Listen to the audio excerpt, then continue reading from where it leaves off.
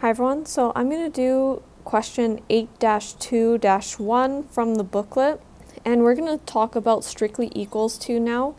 So let's do this problem here. It says initialize the variable called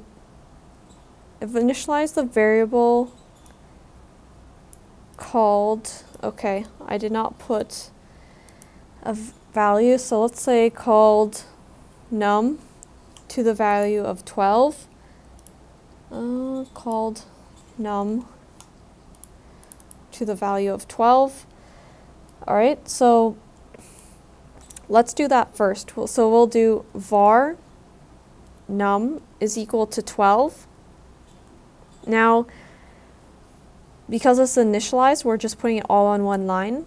Then it says here, then check to see if num is strictly equal to the string data type of 5. So because we're using strictly equals to, we have to use the 3 equals sign.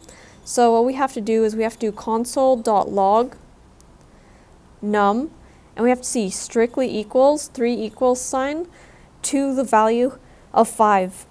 It's a data type of 5. So data type string is using those quotes right there, semicolon. So what we're going to do now is we're trying to compare this num.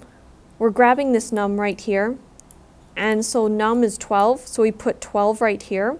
So does 12 strictly equal to the number of 5?